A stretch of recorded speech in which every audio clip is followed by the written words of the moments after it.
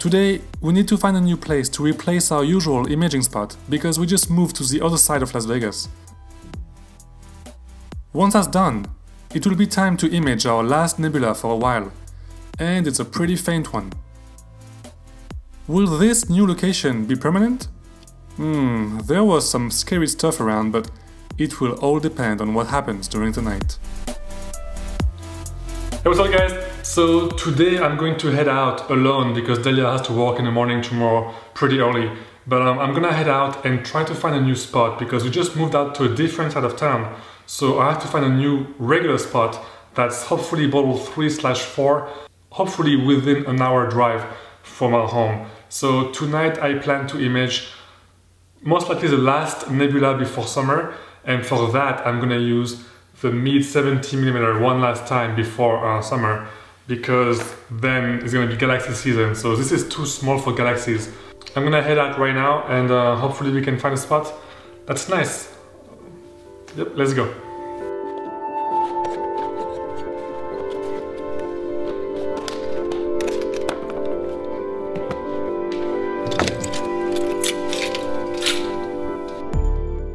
So we need to find a place that is wide open, is bottle 4 or better, and is less than 1 hour away from home.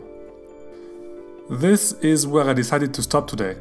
It's a bit too close to the highway for my taste, and the bit of road that goes towards this open area is pretty rough. But let's try it out for tonight and see how it goes. It's a bottle 4 zone, and the only polluted part of the sky is to the south, where Las Vegas is located. I installed the small Meade telescope, which always looks so dumb when attached to the Atlas EQG. It looks like it doesn't belong there on top of this big boy, but hey, it does the job. I know I probably don't need guiding at this focal length, but I don't want to risk it, so I always use my guider. Tonight I'll be using our ASI 1600 monochrome camera with my narrowband filters. And I'm going to image what is likely to be the last nebula until summer, the Jellyfish. Today I'm going to try IC443, which is the Jellyfish Nebula. I think I'm gonna only have 3 hours before it's too low in the horizon, so I hope it's enough, but I will see. So I have a tiny Meade here, 70mm, which I love because that's the one I got the Heart Nebula with. And I'm with a friend today, which I will show you. And look at my scope. My scope is tiny, super tiny, and here we have a huge, well rather 2 scopes, so another Meade which is huge. Which one is that? LX850, which is 12 inch. 12 inch. So the difference is pretty crazy. Mine looks puny compared to it. It's funny because look, like here it's a mess, but then it becomes super tidy. Yeah. Wow, double rig. Jorge's telescope is also a Meade, which was random. This is a fantastic telescope for galaxy imaging, and it has a very long focal length. In short, it's the complete opposite as the one I'm using. He also has a wide Explore Scientific telescope on top of the Meade for some wide field views. Then, on top of everything, is the autoguider. So last time I came out, which was 2 days ago, I froze to death. I was so cold. So tonight I'm going to try something new, which I want to show you. I bought this thing here. I'm going to try to hook it up to a second battery. And with that, I can hook up this little fan here. Let me show you guys.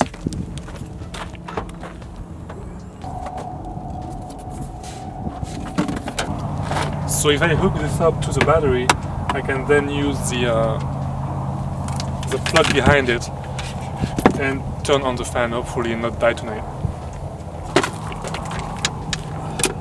Let's see if it works. Yes.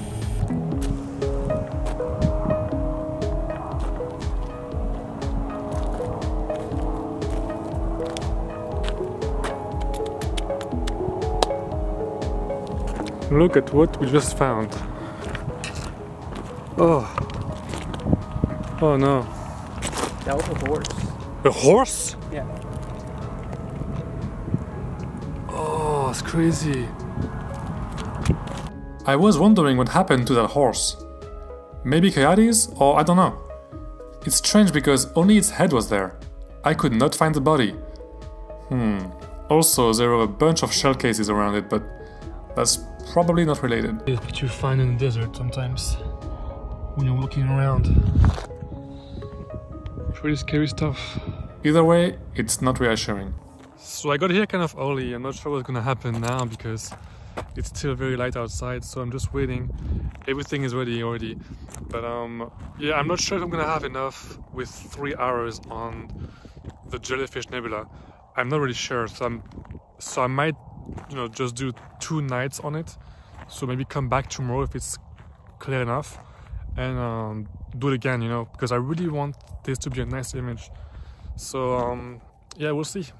I love to just walk towards nowhere like this. Like, it's all open here. It's all the desert, and I love that. You can just walk anywhere you want. It's pretty nice. I'm really afraid that the cars and trucks driving on the freeway will have a bad impact on my imaging session because of all the headlights. I could have kept going down further, but the dirt road was so rough at the beginning that I stopped there. Also, it doesn't really go up and down, and there will be no way to hide the headlights anyway. Either way, everything is already installed, so wait and see.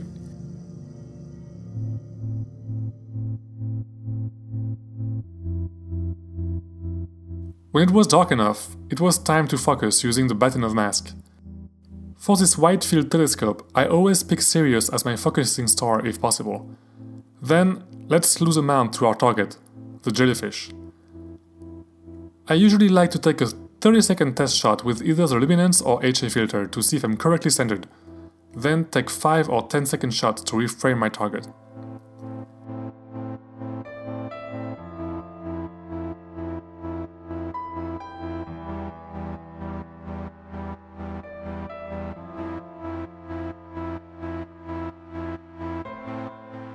As for the automation, I like to do 20 shots of each narrowband filters as a basis. Then I often end up adding more to the HA near the end if I have time.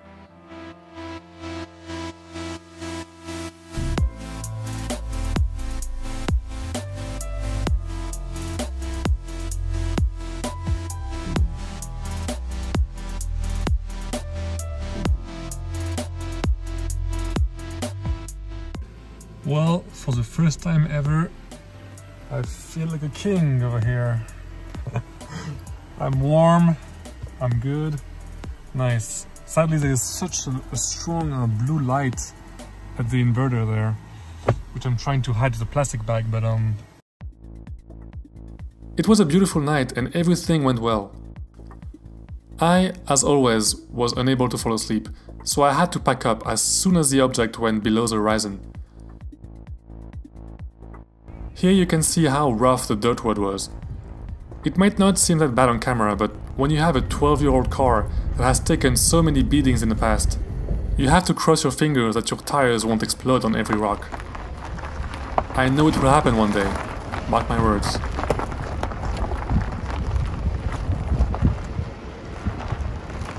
Okay, so I'm back home now, and before I take the SD card out of the ASI Air, one thing I don't like about the ASI Air is that after a while, this power cable here will just unplug itself so many times.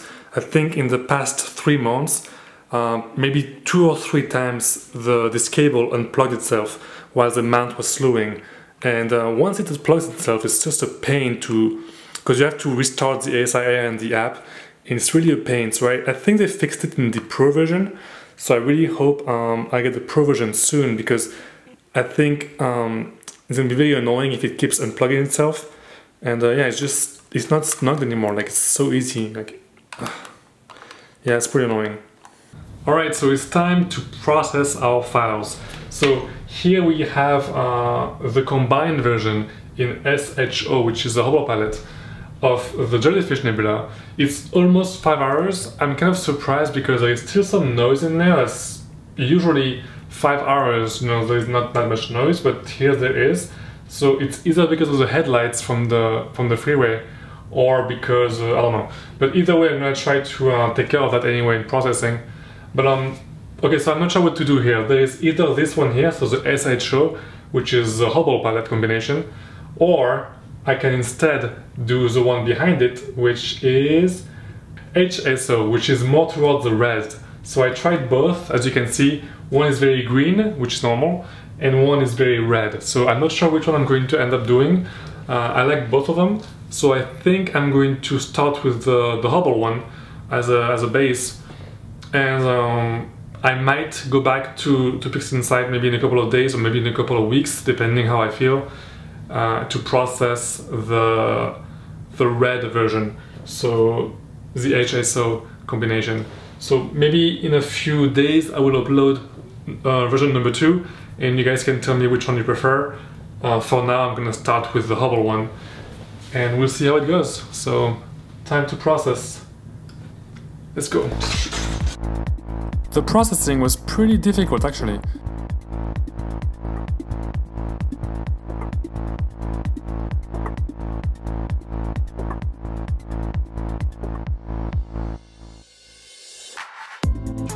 This is the result.